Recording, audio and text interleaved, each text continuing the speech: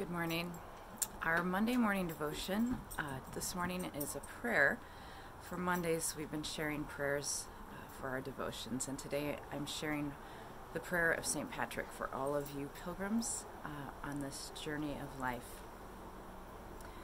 Christ with me, Christ before me, Christ behind me, Christ in me, Christ beneath me, Christ above me, Christ on my right, Christ on my left, Christ when I lie down, Christ when I sit down, Christ when I arise, Christ in the heart of everyone who thinks of me, Christ in the mouth of everyone who speaks of me, Christ in every eye that sees me, Christ in every ear that hears me.